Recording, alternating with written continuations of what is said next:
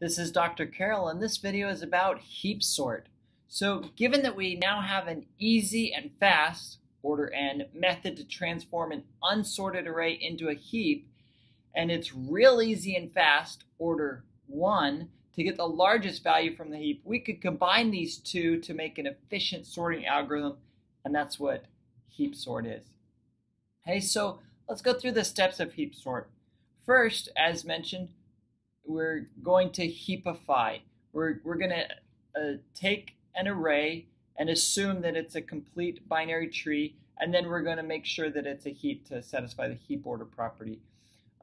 You may want to review my build heap video if you're a little rusty on that. The second step is we're going to remove the largest value and put it into its final place at the end of the array. A heap, we're assuming an array-based heap, that's the natural choice for it, is already in an array, and so we're removing the largest and putting it in its final place. Actually, what we're going to do is we're going to swap the last item in the heap array with the largest item, and that puts the largest into its place. Now, this has two advantages. First, it places the root value into its final location, and second, it's the first step of the bubble down or percolate, which is what we need to do to fix the heap. We need to call bubble down. So it does two things in one. And so we need to fix the heap so that it's a heap again. And then we go back to step 2 if there's more values and repeat. And that's it.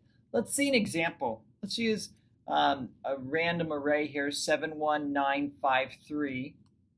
And then the first step there is step 1. To heapify. Okay, and so this makes, we're guaranteed that 9 is the largest value, the highest priority here is the max heap, but we're not guaranteed the order of the rest of the array. And so now that was step 1. Now step 2 is we're going to swap 9 and 3, pulling 9 out of the heap. We're removing it from the heap and putting 3 at the top. Now, we don't have a heap here. We have a semi-heap. And also, I want you to notice this little bar. Okay, so the bar indicates the sorted portion. So right now, we're guaranteed that this last position in the array, and we're just going to reuse the same array for efficiency. Imagine we have 1 million numbers. We're going to use the same array, and this little bar is just a visual indicator of where the sorted portion of the array is.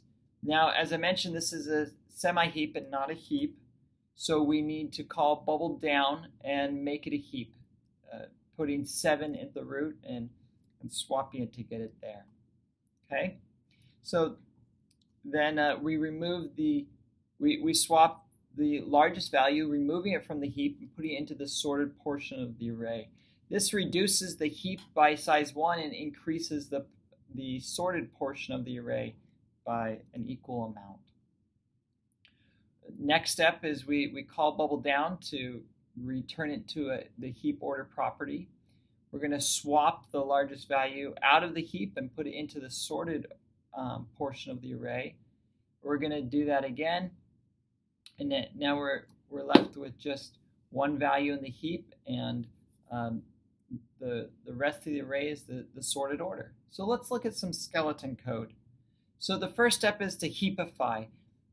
As a reminder, that's going through, we only need to look at the non-leaf nodes in the heap. So we can start at the halfway point and then go up to the root. And we're going to call bubble down on them. Now, and that's going to be order n. And then for the other portion, the steps 2, 3, 4, we're going to start, the index I is going to keep track of where the largest item is going to go. And we're going to swap what's at the very beginning of the heap, the largest value, with that item. And then we're going to call bubble down at the root position and have it go down as far as it needs to. And that's it. That's the skeleton code. So let's talk about efficiency here. That heapify loop, as I mentioned before, takes order n operations.